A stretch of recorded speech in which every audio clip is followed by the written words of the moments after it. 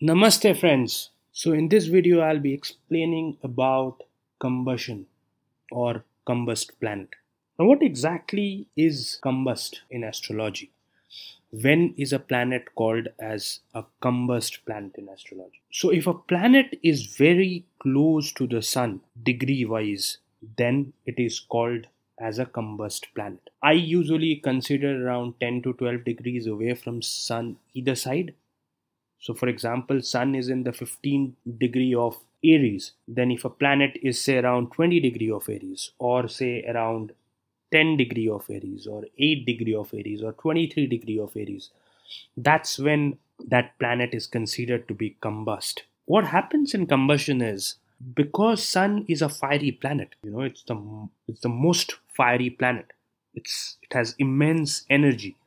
So what happens is that whenever planets come close to sun, because of the heat of the sun, that planet gets burned, and hence the qualities of that planet, whatever quality or whatever thing it promises in the charts, those things, the effect of those things reduces. There is agitation, there is difficulties in that part of life, there is some challenges in that part of life. Again, don't take this as a thumb rule, because this is just one of those things.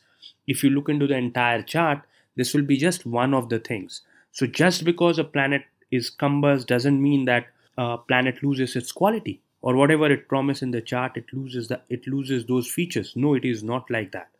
This is one of the things. Yes, there'll be some effect, but you also need to see a lot of other things as well. Now, coming back to combust planet, what happens is if that planet is behind the sun, as in if sun is in 20 degree and the planet is in 15 degree, then the effect is slightly more than if it is ahead of the sun. Now, when it is ahead of the sun, it is going away from the sun. So the effect is still there. It is still a combust planet.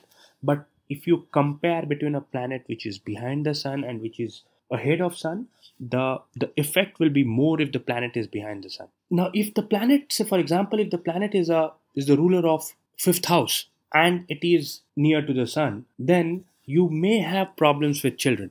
You may have problems taking care of children. You may have problem during delivery. Now, if for example the planet which is combust is the 10th house lord, then there can be issues related to your professional life.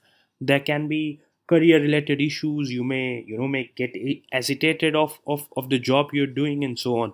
Similarly, when a planet is combust, you need to see the natural signification of the planet.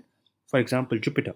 Jupiter rules over marriage, Jupiter rules over children, Jupiter rules over wealth, luck, all those things. You also need to see in your chart what is that planet ruling over. So when you analyze a chart, there are two things which you need to see. What are the things that the planet signifies naturally, and what are those things which the planet signifies in your chart, or which are the houses the planet is ruling over. So those matter, things related to those matter can be a bit challenging. Now what I've seen is things which I've observed is the planet which gets most affected because of combustion, because of being combust, is Venus. Because Venus is your potential, Venus is your married life.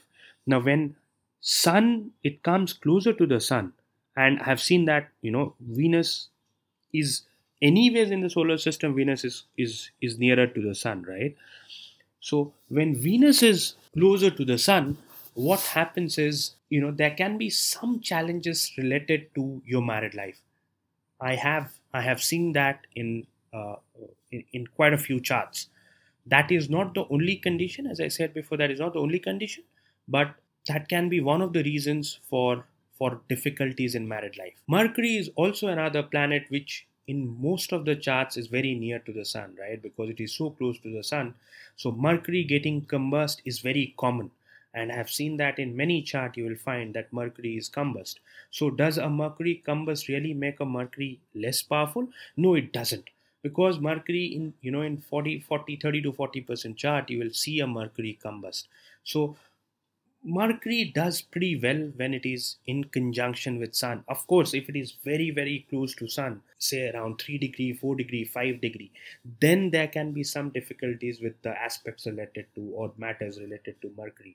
But if it is say around 10 degree or 12 degree or 15 degree, then that won't be a lot of bad effect, because anyways Mercury and Sun conjunction is called as a good auspicious yoga, which is your Buddhaditya yoga. Now, if say for example, if Sun is in 28 degree of Taurus and there is a planet which is say Mars is in 4 degree of Gemini, in this case Sun is in Taurus whereas Mars is in Gemini, two different houses.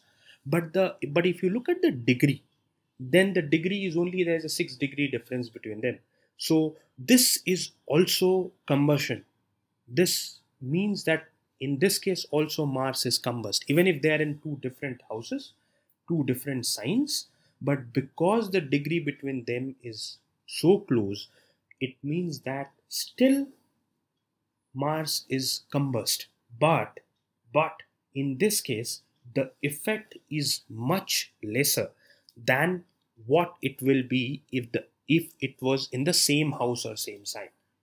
So if Mars was present in Taurus, then the effect would have been much more than what it will be in in case of Gemini. But there will definitely be some kind of effect.